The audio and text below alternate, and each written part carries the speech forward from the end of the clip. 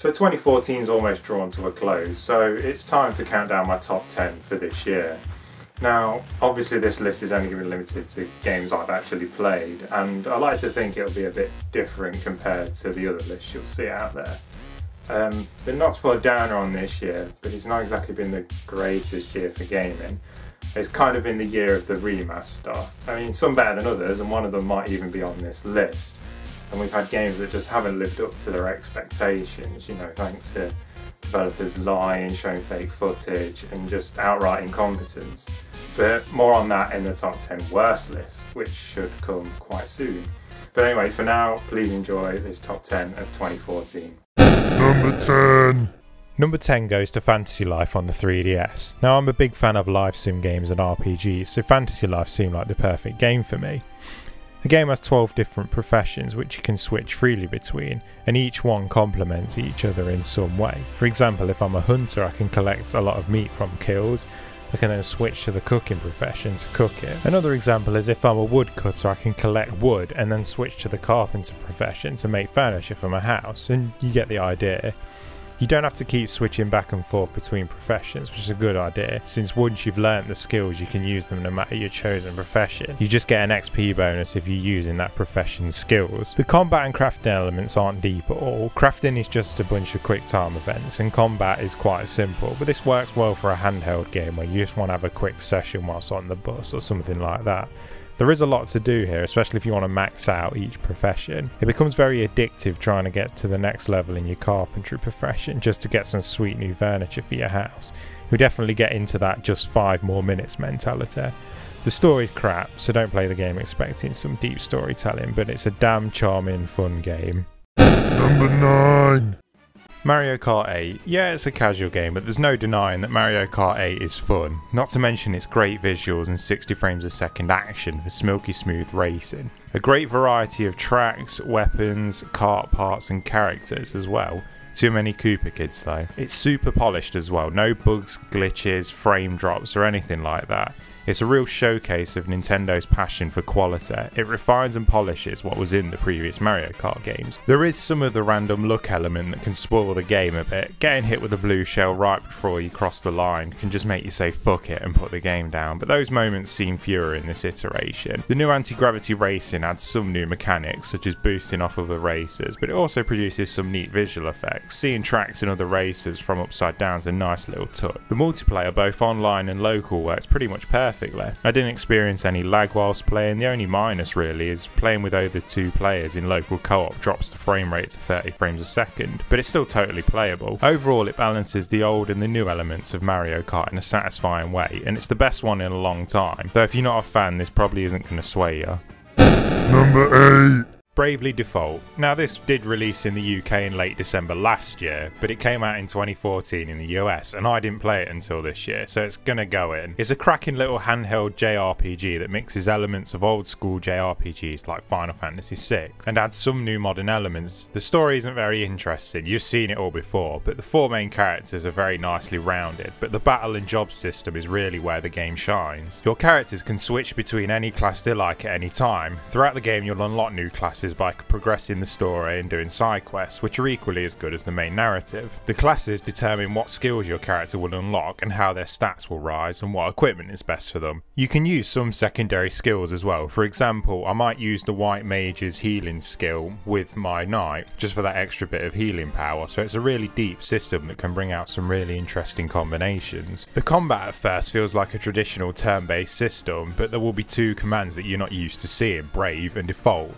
Brave allows you to take multiple actions, up to 5 in one turn, but you'll have to wait 5 of that character's turns again to act. Default lets you store an action and defend at the same time. This can be done up to 5 times as well, and the boss fights really make use of this clever mechanic. It'll be a great throwback for old school JRPG fans, but its interesting mechanics will get any RPG fan hooked. Number 7. Earth Defense Force. I'm pretty sure when they designed this game it started with just fun, written in block capitals in the middle of a sheet of paper and went from there.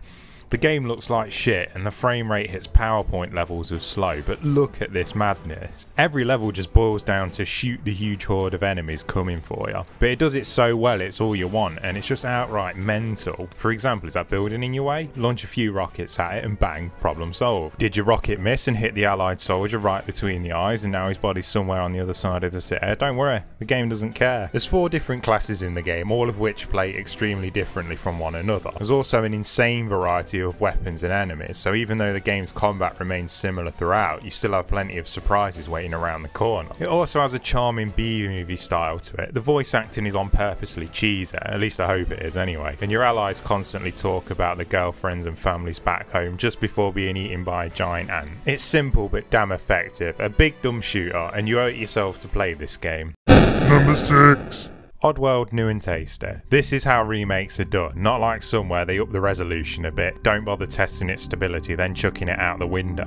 I mean, I love the original Oddworld on the PS1, but we can all admit that it's not aged that gracefully. The gameplay has been improved to make the game less frustrating than the original, with a much improved checkpoint system and quick save. The controls are a lot smoother, Abe has a lot more finesse to his movements. The game is still challenging though, plenty of try and error goes on, and once you nail a tricky section it feels really satisfying. The story is the same as the original PlayStation version and still has its dark sense of humour, and it looks superb. It animates beautifully and the lighting is great, and the sparse voice acting that's in the game is well done as well. If you're a fan of the original, then have no fear, this makes Oddworld feel new again. I could go on, but I feel like I'd be repeating everything from my review that's on this channel, so if you want to find out more, please go and watch that. Number 5. Alien Isolation. Since the AAA game industry will tell you that survival horror is dead, it's great to see this game come out and call out the industry's bullshit and become one of the best games of the year. A great PC port as well, it's genuinely terrifying and a massive love letter to Alien fans. Creative Assembly nailed the atmosphere of the Alien films and made the alien a terrifying beast again, much like the original Alien movie. What set Alien Isolation apart for me though is its non-scripted scares. For example, when you play Fear, the scares happen at the exact same point each time,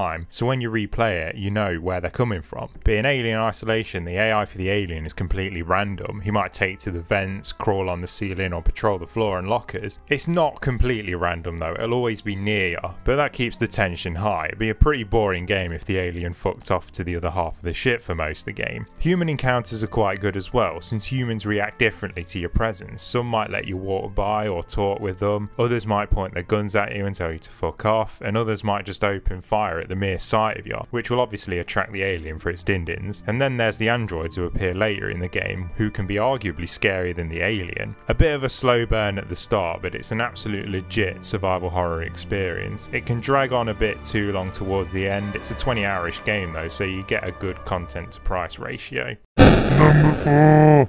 Persona Q Shadow of the Labyrinth. Persona 3 and 4 are 2 of the best JRPGs ever made. I would even go as far as saying that they're 2 of the best games ever made. And upon hearing that there was going to be a spin-off starring the cast of both of these games, excitement hit. What you get is a pure hard as nails dungeon crawling experience. Apparently this game is very similar to the Etrian Odyssey series, which I haven't played, but I probably will now if this game's anything to go by. You can draw your own map on the bottom screen of the 3DS and mark where doors, treasure chests and other things are. Combat will be familiar to anyone who's played a Persona game. The way to succeed is to exploit your enemy's weaknesses. In Persona 3 and 4 you would get an extra turn if you hit the enemy's weakness, but in Persona Q you enter a boosted state where you can use any of your abilities without draining your HP or MP. However, getting hit removes this. An absolutely great soundtrack as well, but that's to be expected of a Persona game. The battle theme is permanently stuck in my head. A great Persona fan love letter and a smashing RPG overall. Number 3. Dragon Age Inquisition. For people who want a game with a good content to price ratio, you really can't go wrong here. There's so much to do if you want it. The story is lengthy with some great moments, and it doesn't hurt that it's well written as well. Plus there is an absolute ton of side quests. While some are a bit boring, they do offer some decent rewards and are completely relevant. You'll be tripping over these side quests every minute. The combat is a mix between Dragon Age Origins and Dragon Age 2's, but I would have liked it to have leaned more towards Origins tactical focused combat, but we can't have everything. Characters all have many different skill trees, abilities and specializations. Plus you can even customise the AI to behave how you want, even if it doesn't work most of the time. So there is an insane amount of customisation. It's just Inquisition's world is just so absorbing. You'll explore the lands trying to build up the Inquisition's power and influence, and suddenly you'll look at the clock and realise you should have gone to bed hours ago. The sense of scale is amazing as well. You really feel like you're working to save a world about to destroy itself. It's clear that BioWare have taken all the criticisms on board. Most of the gripes I've had with the series are completely gone now, and I can't wait to see what BioWare do next. Number 2. Middle-earth Shadow of Mordor. Another great PC port. Shadow of Mordor is a strange beast. Pretty much every element you see in this game is borrowed from another franchise. The combat is ripped straight from the Batman Arkham games, and the movement system straight from Assassin's Creed. Now those two systems work well, but it's Shadow of Mordor's one and really only original element that makes it shine, and that's the Nemesis system. What makes this system great is that everyone will have their own rivalries and stories to tell. I mean, for me there was this one guy called Ronk of Spiders who I defeated about 6 times by stabbing him in the face, and he got the better of me a couple of times as well, but he just kept coming back looking for more, whilst at the same time he was getting more and more deformed each time with metal implants and stitches in his face. Towards the end all he had was just a bag over his head. Finally though I pushed him into a fire and cut his head off, so I'd like to see him come back from that. You really do get to hold grudges against these orcs. If one of them defeats you and calls you a puff, then advances through the orc ranks, you will hunt him down to the end of the earth. It's just such a fresh, great, enjoyable mechanic. The combat system also evolves as you play, keeping a nice pace going. Later on in the game you can mind control orcs, including the higher ranking officers. You can send them to duel another orc, then swoop in and finish off the winner. There's just so many cool little things you can do with the game's mechanics, and it rightfully earns the number 2 spot. Number 1. South Park: The Stick of Truth. Admittedly the number 1 and 2 spot were really heavily contended, but South Park: The Stick of Truth, judging by previous South Park games and licensed games in general, should have been crap. With the game changing developers and being delayed quite a few times, South Park had the odds stacked against it really heavily, and it really looked like it would never see a release, but it did, and it's an amazing surprise. And you know what as well, we rarely see comedy games anymore, and when we do they're not funny. Sunset Overdrive. And South Park thankfully is not only funny but a great RPG as well. The game isn't as long as say Dragon Age, not by a long shot, but for South Park it works, as I think it would have outstayed its welcome after the 15 or so hours it takes to complete it. The combat is a traditional turn-based system with time button presses to block and time attacks for maximum damage. You can use a potion or a character's signature ability before you attack, so it can be a bit easy even on the highest difficulty,